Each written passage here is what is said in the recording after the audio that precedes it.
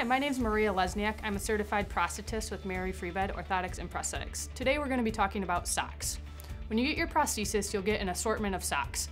These are just as much a part of your prosthesis as your foot. It's a very important part of your prosthetic journey.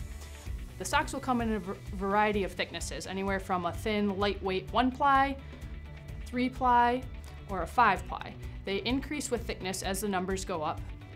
As your residual limb fluctuates in volume throughout the day or from day to day, you'll use socks to maintain tight-fitting socket. You can layer up the socks. You can use a 3-ply with a 1-ply to adjust the fit. The socks are donned over top of your liner.